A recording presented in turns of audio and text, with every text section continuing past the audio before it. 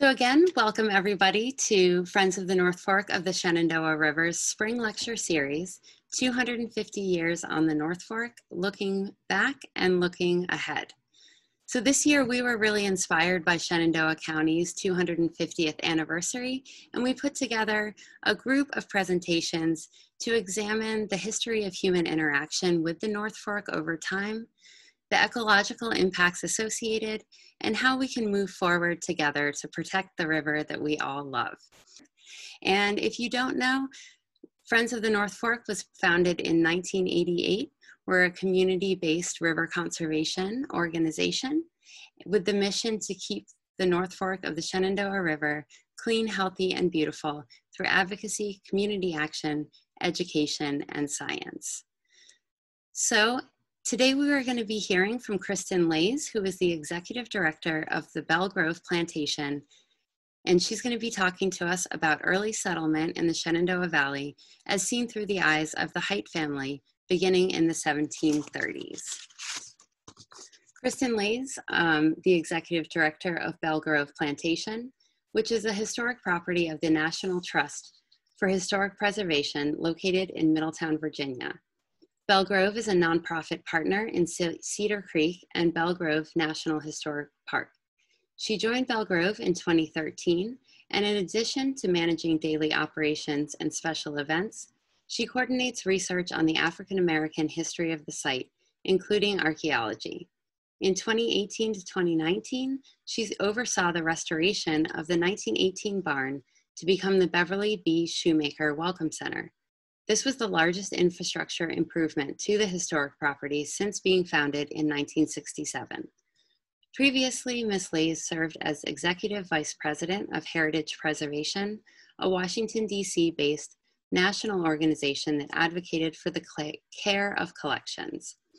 There, she directed several initiatives, including the Heritage Health Index, the first comprehensive survey of the condition and preservation needs of U.S. collections. She holds a BA in History from Earlham College in Richmond, Indiana, and an MA in Art History from the University of Wisconsin-Madison, where she worked with the History of Cartography project. Ms. Laise lives with her husband, Jim, and dog, Maggie, in Winchester, Virginia. And with that, I will get it started with Kristen. Thank you, Julia. I appreciate that nice introduction, and welcome everybody. Thank you for tuning in. I'm going to give you a presentation this evening about how the Hite family came to the valley and how water was sort of central in all of that. I hope I'm not going to go on too long about some of these topics. And if it's, if I'm going over things you already know, then, raise your hand, stop me. But I find this kind of history interesting, and I hope you do too. And then we should have plenty of time for questions at the end. So here's a nice valley view. I'm not sure actually where this spot is, but it sort of looks close to what I see when I've hiked up. There's an outlook on the Tuscarora Trail that I like to go on. And so, the Shenandoah Valley, was 10,000 years ago in an ice age. 6,500 years ago, the landforms started to be created along the Blue Ridge with mixed forests that we still see today. There were animal paths that were created then by the migration of animals through the forests, and those later paths the humans settlers would use. And I think it's known by 900 AD, there were established Native American villages that had domesticated plants. And the groups included the Piedmont Siouans, the Catawbas, the Shawnee, the Delaware, the Cherokee, the Susquehannocks, and the Iroquois. And the Iroquois ultimately were part of a six-nation tribe, which included the Mohawks, Oneidas, Onondagas, Cayugas, Senecas, and later the Tuscaroras. Eventually, the Iroquois became the dominant force, the dominant Native American group in the Shenandoah Valley, and began to control these paths, these migration paths, which ultimately called the Great Warrior Path because of the Seneca warring reputation. And then enter the European influence and eventually occupation of the Shenandoah Valley. So in September of 1649, King Charles II of England granted 7 English noblemen 5,282,000 acres in Virginia between, and this is important, the Rappahannock and Potomac rivers. And this was known as the Northern Neck Proprietary. And since most of the land had never been mapped or explored, and King Charles spent most of the mid-17th century in exile, the proprietors thought very little of their grant. It was just a gift on paper from this new country or this new territory. However, Charles was restored to the throne, and by 1719, Thomas Fairfax, the 6th Lord Fairfax of Cameron, had inherited all of this land at the age of 26 years old. So again, British noble people just sort of, this was just known on paper. And today that red arrow is approximately on this map where Belle Grove is. And we have a cat. I don't have a tail. So I can become that internet sensation. And this is, let's see. Yeah, let me go, I'll go on with the story. Lord Fairfax charged the acting royal governor of Virginia to explore the territory, and in 1716, Governor Spotswood, with 50 other men, including 4 Meherrin Indians, led an expedition up the Rappahannock River Valley and westward into the interior of Virginia. There they crossed the Blue Ridge Mountains at Swift Run Gap, which is now in Shenandoah National Park, and down the Shenandoah Valley on the east side of the Massanutten Mountain, and reached the Shenandoah River, which they termed the Euphrates.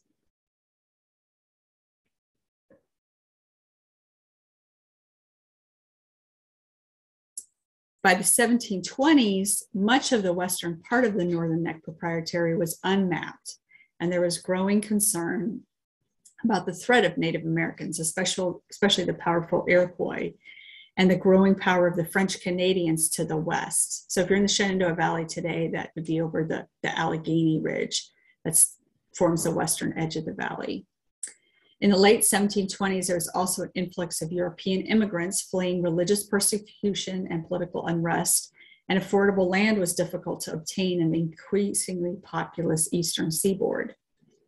Then colonial governor of Virginia, William Gooch, had been approached to allow settlements on the western side of the Blue Ridge, or what they termed the backside of Virginia, which I love. He petitioned the British Crown to demonstrate to your lordships how soon that part of Virginia on the other side of the Great Mountains be peopled, if proper encouragements for that purpose were given. Most of the petitioners are Germans and Swissers, lately come into Pennsylvania, or being disappointed of quality of land they expected, have chosen to fix their habitation in this uninhabited part of Virginia, and by this means, a strong barrier will be settled between us and the French. This is a Shenandoah Valley image that was done by artist William Louis Sontag, and it's in the Virginia Historical Society. So we've got this interest in having the area settled. And since there were so many questions about the boundaries of the area, remember it's from the headwaters of the Rappahannock to that of the Potomac, Governor Gooch started to argue that this area, the Shenandoah Valley, fell outside of what is now we consider the valley. So it was known that west of where the Shenandoah River meets the Potomac River at what is now Harper's Ferry, and I marked it on that map, and you can see the river boundary. That river, so you know the Shenandoah comes into the Potomac and they merge, and then they head to Washington. The Potomac was the northwest boundary.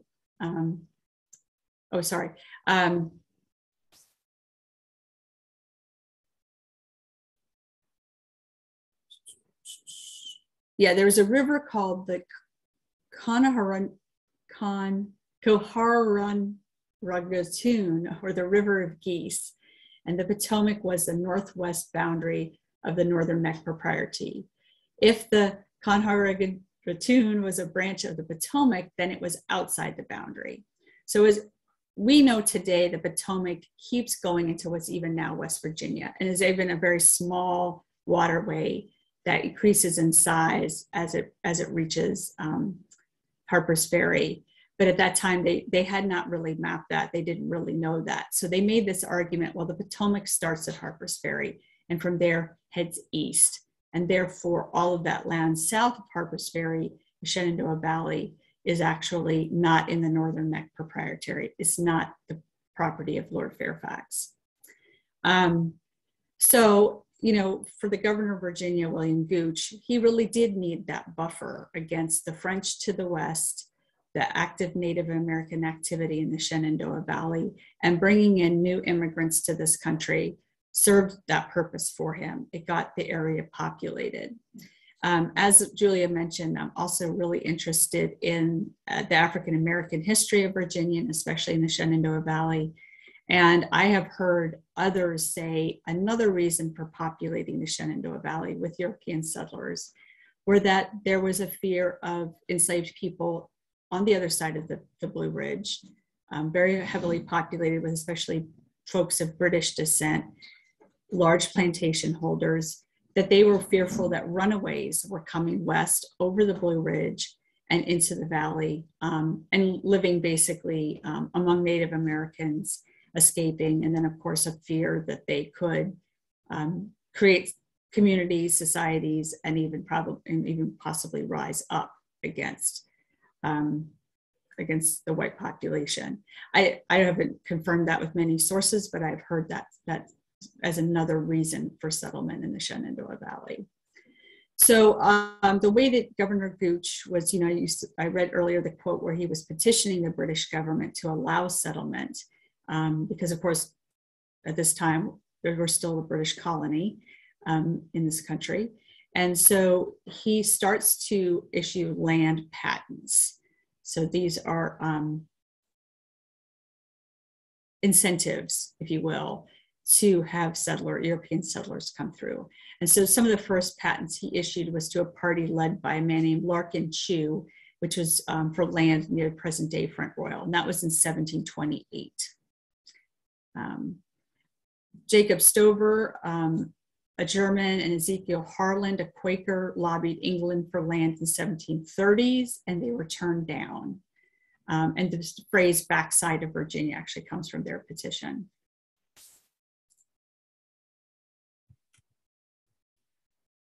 So what happens next is where the Belle Grove story starts to form. In 1730, Governor Gooch granted patents to brothers John and Isaac Van Meter, with the stipulation that they settle them with a certain number of families in a specific amount of time.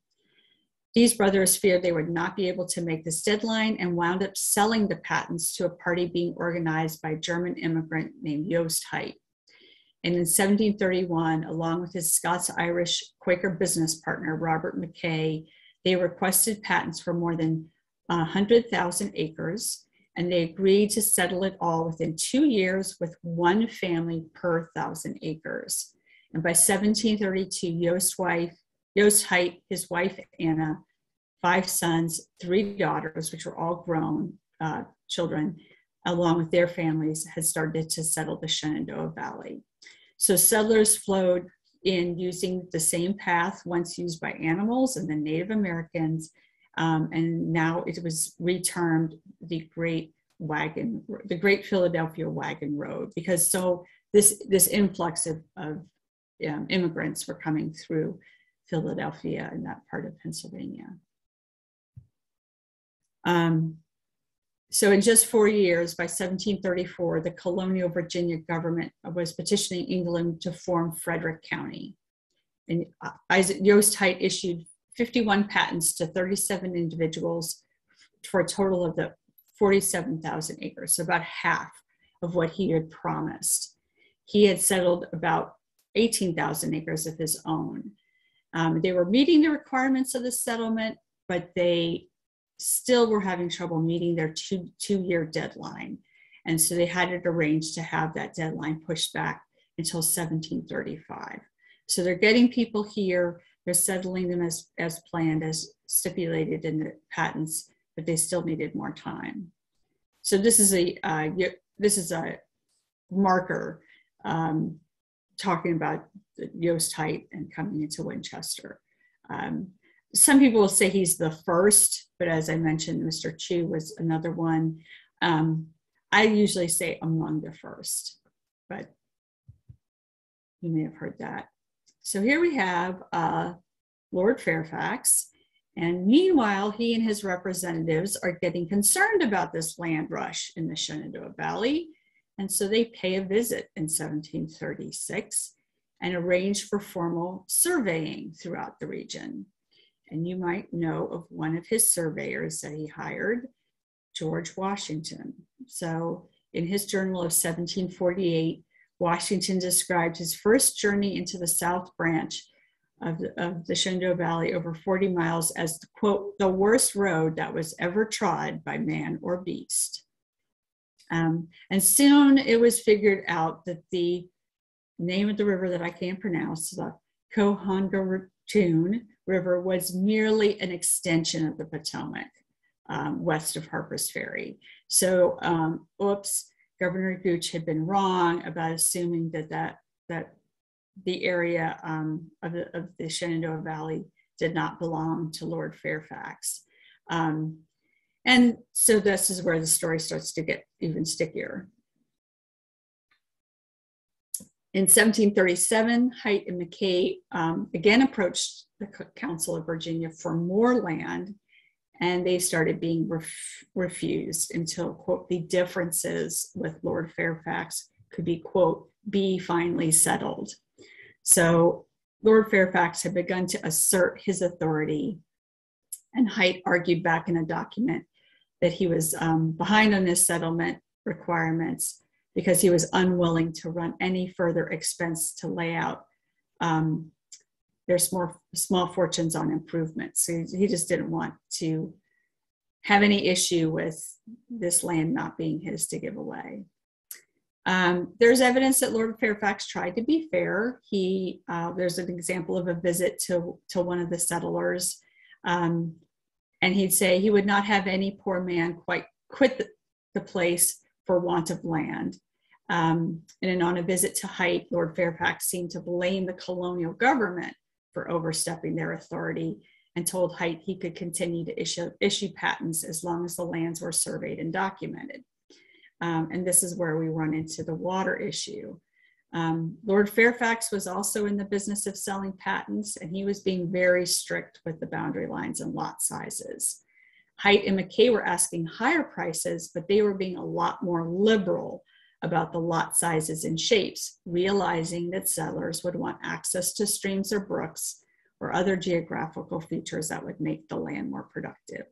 So they were it was more of a, you have from the old oak tree down to the river type of agreements. And whereas Lord Fairfax might want a nice square lot that he was selling. So he would know exactly who was what and where.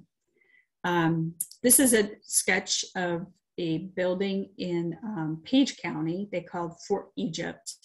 And it's typical of what some of that early settlement homes might have looked like.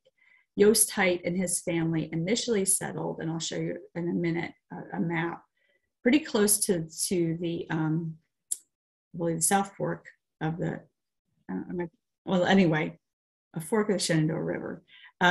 They settled fairly close to that, and then eventually Yost Hite moved up to be right on the Opequon River, or Opequon Creek. So this is an example. They had a home that was similar like this. We believe it's long gone. Eventually, Lord Fairfax actually moved to his land in Virginia in 1747, and he asserted himself as the justice in all the counties where he had land. And he started to requiring that those who had received patents, say from the Hite and McKay group, that they come have their land verified and repatented. And as you might expect, there were many boundary disputes. In 1752, Lord Fairfax established his Frederick County property called Greenway Court, which is now in what's modern day White Post, Virginia, and Clark County. And this is an image taken in 1933, and this is the only remaining building of Lord Fairfax Plantation. This was an office of his. One source I read said he had grandiose plans for what amounted to be a palace, but those plans never materialized. So he started to have this big grand estate in what's now Clark County, but it just never materialized. And this is where the legal fund starts. So ultimately, Yost Hite and his a lot of the community members were starting to get a little peeved at Lord Fairfax's reassertion of authority. They, in good faith, thought they were given this land. They had done very well. They were essentially modern day land developers. And so they had done quite well. Their families had been established here. They were all engaged in farming, which was very lucrative because of that good soil. And again, part of that is the river system. And so ultimately, Yost Hite, along with a whole group of co-litigants, including some of his children and their spouses, initiated a, quote, bill of complaint in the Williamsburg General Court Chancery. The litigation went on for years. And during which time Yost Hite actually dies in 1761, leaving his heirs and co-litigants to continue the lawsuit. However, these were the same years of increasing tension with the colonial government in Britain. So even as the Revolutionary War broke out, Lord Fairfax considered himself to be a British subject, although he stayed quiet about that support. He stayed in Virginia the whole time of the war.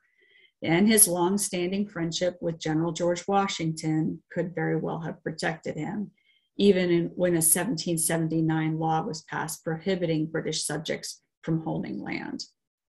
So it's purported that when Cornwallis surrendered at Yorktown in 1781, Lord Fairfax took to his bed and died soon after his 92nd birthday. To live to 92 in that era is quite impressive. His heirs continued the legal battle, and it was not resolved until 1786, and finally in the settlers' favor, so in the Hites' favor.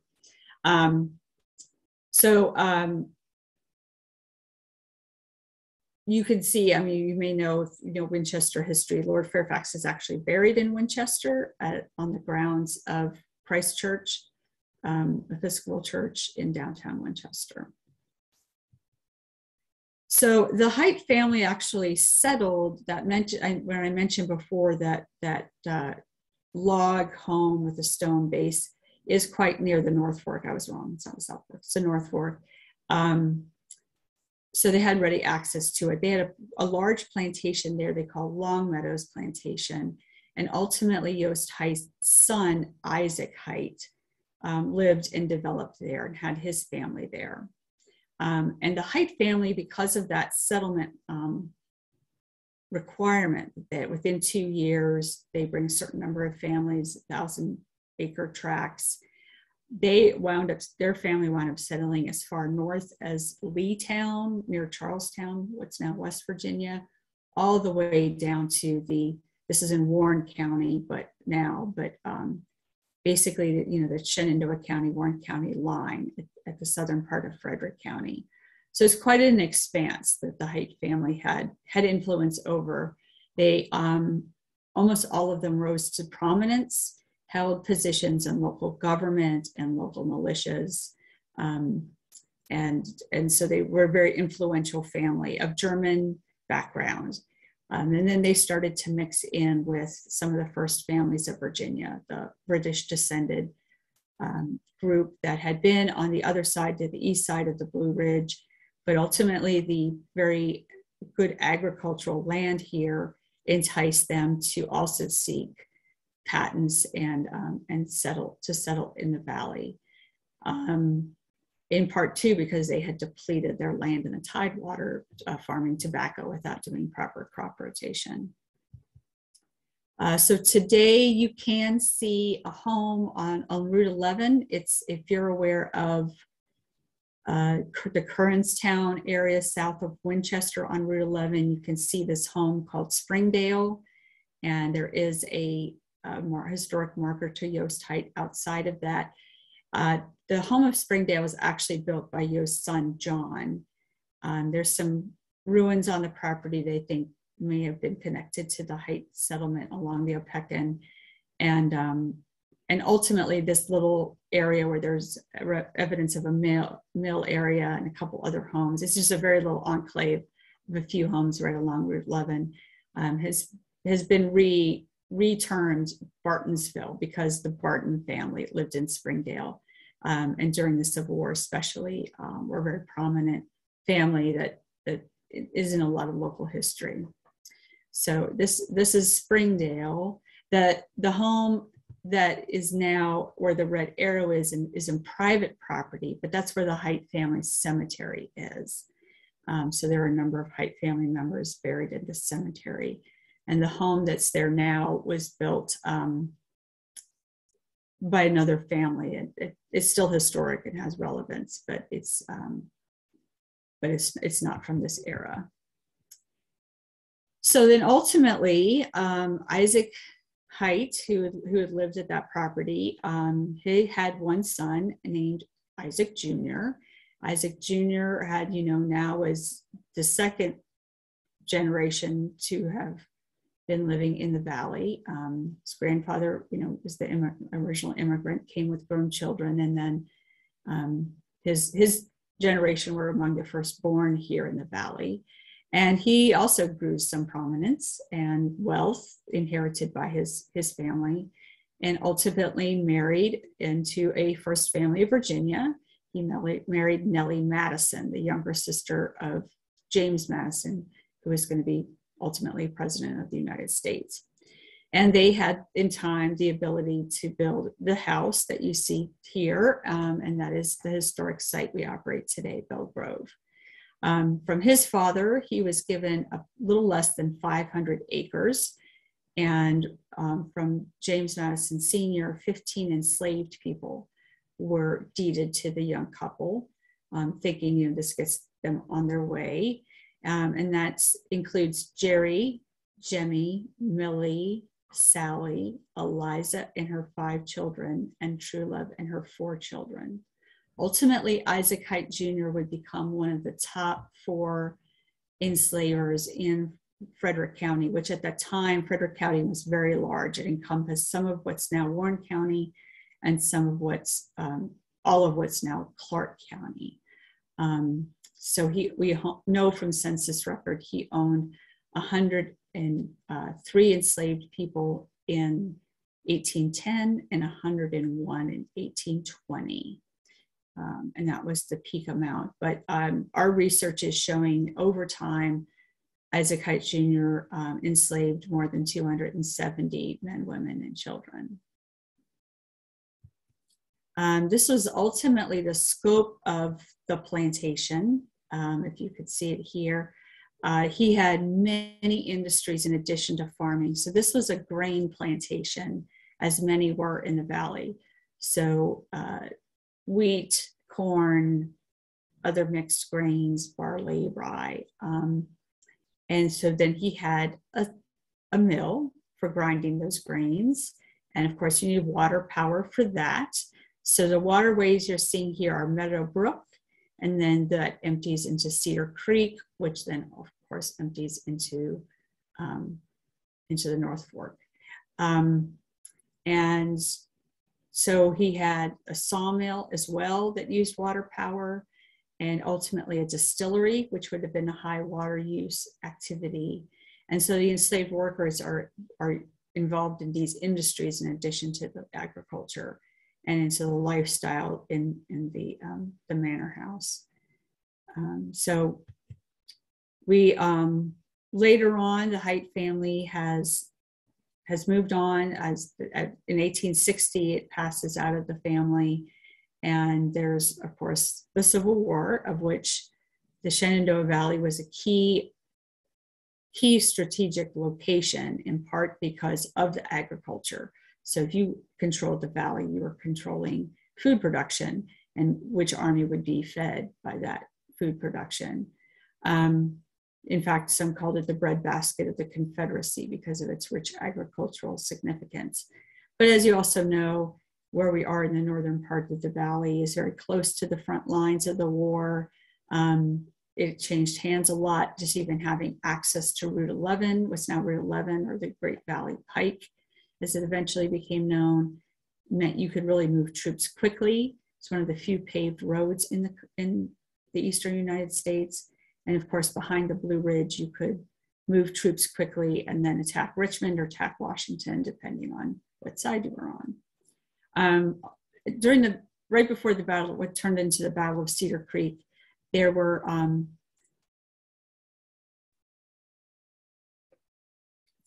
it was the headquarters of Philip Sheridan, and he had a huge number of troops. And they were all encamped at Belle Grove. So as far as you could see, there would have been troops camped there for about a 10-day break. And then from Massanutten, which is right outside our window, you could see exactly how those troops were laid out. And that's how Confederate General Jubal Early made his plan of attack. And this is an artist rendition of that early morning attack happening right outside of Belle Grove. The post-Civil War years saw many owners at Belle Grove, including, so Andrew Jackson Brumbach was a local family that purchased the house in 1709. They made much needed repairs, and they opened Belle Grove ultimately as an inn, the Brumbach family. And one of their frequent guests was this gentleman, Francis Hunnewell, who came from the Boston area. And his interest was really botany. And so he wound up buying Belle Grove right at the eve of the Depression, had it very carefully restored, and ultimately left it to be a museum to the National Trust. He was a curator of the New England Botanical Club, and he loved collecting botanical specimens. And we have his journal that he kept while he stayed at Belle Grove, which mostly stayed here as a vacation property. But it's full of all sorts of interesting horticultural detail of things, specimens he's collecting, plants that he's planted at Belle Grove. And when he left it to the National Trust, he had continued a relationship with the Brumbach family, and so do we. And they are actually still farming our property. Their family has farmed it for over 100 years. In addition to historic preservation, we have tried to be a model for land preservation. The National Trust now owns about 283 acres of surrounding farmland in addition to what's on the historic property. And we have that in farming or conservation reserve enhancement in certain areas as well. We've done beekeeping on the property. We work a lot with the Northern Shenandoah Valley Master Gardeners Association. They're very interested in pollination. And so in our garden, we have plenty of pollinators, and talk a lot about that as well. So as I said, we're a site of one of the 28 sites in the National Trust for Historic Preservation portfolio. And we're also a member in the Cedar Creek and Belle Grove National Historical Park. So when the park was formed in 2002, Belle Grove was actually a legislated partner by Congress, along with Cedar Creek Battlefield Foundation, the National Trust for Historic Preservation, Shenandoah County Parks and Rec, and the Shenandoah Valley Battlefields Foundation. And we invite you to visit, and I'm happy to take any questions.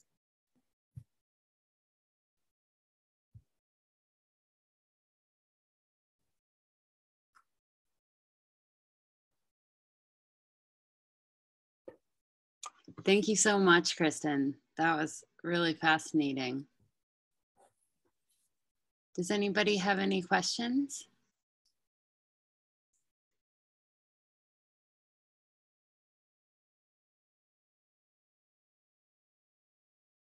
I guess I have one question, which is I saw on the map that there was a sinkhole identified um, Uh-huh.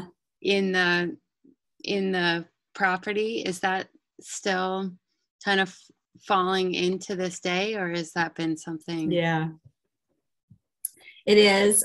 It is. I guess I'll keep sharing in case someone has a question about a slide I want to go back to. But we have a number of sinkholes on the property. So Belle Grove Manor House itself is made out of limestone, locally quarried limestone. And you might know that to the west and south of Belle Grove is huge quarrying operation. So Carmeuse Lime and Stone has giant limestone quarries. And so when you are on limestone and the water is coming, the groundwater is flowing in different directions, you will get little sinkholes. And so we have a number of active sinkholes. Unfortunately, in the past, the solution to a sinkhole was to use it for garbage. And so it was, with the thought that then it would just get sucked into the earth, which just not a good idea. Really bad idea, especially with things like tires. So we actually, one of my colleagues actually led an initiative to clean out our sinkholes, it was a huge endeavor. And I think they hauled enough metal scrap out of one of them. I think they, at that time, the price of metal, I think they made it over $100 in just what they hauled out and sold for scrap. So, yeah, so preservation takes many forms, conservation takes many forms. Some of them aren't that pretty, but we do kind of keep an eye. There's some areas we hope to open trails in the future, but we're having to sort of kind of keep an eye on some of those active sinkholes that it could be an issue. And with the quarrying, we're just not sure what could be happening with the groundwater, how that could get disturbed. We have a pond on the property, or we did, and it's since dried up. In part, I mean, I think due to aren't we classified as being in drought? Haven't we been in a drought state for a number of years? And it could be that, but we also wonder if something has just changed in how it used to be fed and how it used to retain water, but it's all but dried up, which is a shame because it would collect. It was a wonderful habitat for birds, and we used to have a lot of different birds that use that water source. Interesting. I had a question come in the chat about whether there are any interesting archaeology finds found in the sinkhole cleanouts. Oh, we did. I don't think they involved any archaeology at that stage. That would be interesting. We have had many other interesting archaeological finds in other areas I can tell you about. So we, for the last 7 years, had an effort to do archaeology in the area where we believe the enslaved quarter sites were. And that has been a very successful project, very targeted areas that they excavated, and we still have 60,000 artifacts that were found. And those actually have just been put on exhibit in the Manor House, on the lower level of the Manor House. So if you come for a Manor House tour, you will have access to that exhibit.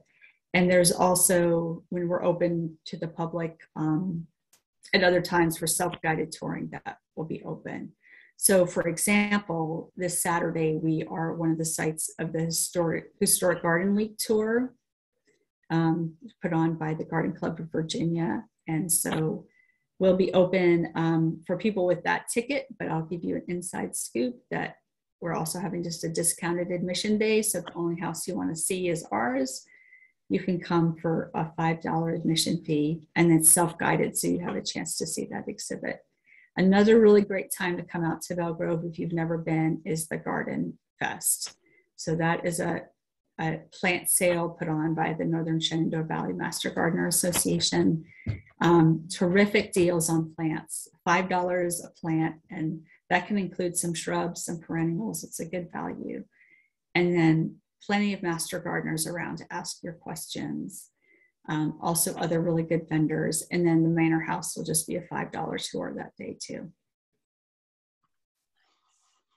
When is that garden sale? Oh, I'm sorry. I should have said that. Saturday, June 4th. And it starts early in the morning, 8 a.m., but goes until 3.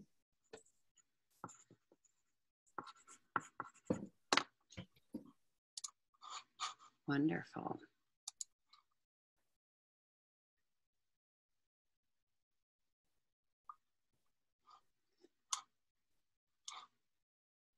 Any other questions out there?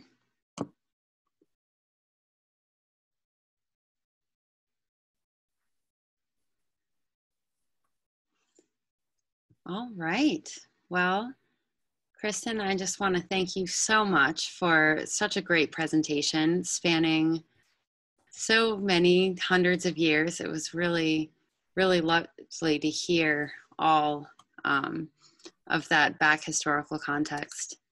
Oh, are you doing any activities for the 250th anniversary at Belle Grove? 250th anniversary of Belle Grove? Oh, 250th anniversary of Shenandoah County at Belle Grove. Yeah, we are not. So Belle Grove is actually in Frederick County, but we are aware of that anniversary and things going on with it. But as of yet, I don't think we have any plans, although we do have another property that is in Shenandoah County. So I know the president of the Historical Association, so I might give her that option. Nice. So that's a good question. Yeah. Good. Great. Well, thanks for your kind attention. I know that was a lot of history in a short amount of time. But thanks for starting your lecture series with inviting me, and I hope the rest of the series goes very well. Thank you. And I'm gonna share.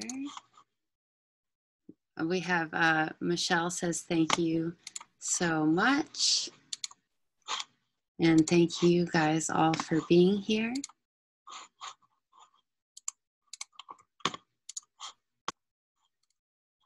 Here is a little look at the upcoming lectures in this series. On May 5th, we have a presentation by Corey Gilliams from the Smith Creek Partnership about Smith Creek and all of the restoration efforts that have been going on down there. We then, on May 12th, have a really interesting discussion by a past and present planner for Shenandoah County, Phoebe Kelby and Tyler Hinkle. Will be talking about their experiences planning for the county and different efforts to preserve our river in those. And then we close out the series with a presentation by Neil Thorne on the iron furnaces of Shenandoah County, an ecological history. So Neil is a forester and a historian, so I'm sure he will have some really interesting things to talk about around the furnaces. And finally, we here at Friends are always out and about in the community doing fun things and helpful things for the river. We've got a great lineup of cleanups this weekend for Earth Day. We've got a lot of stuff going on at Seven Bend State Park. We've got some opportunities to help maintain riparian buffers in the area, monitoring opportunities, and there are always opportunities to get involved with watershed education. So if you're interested in any of these things, please give me a ring or an email at julia.sargent@fnfsr.org or on our website at the volunteer sign up. So thank you, everyone, and I hope everyone has a wonderful rest of their evening.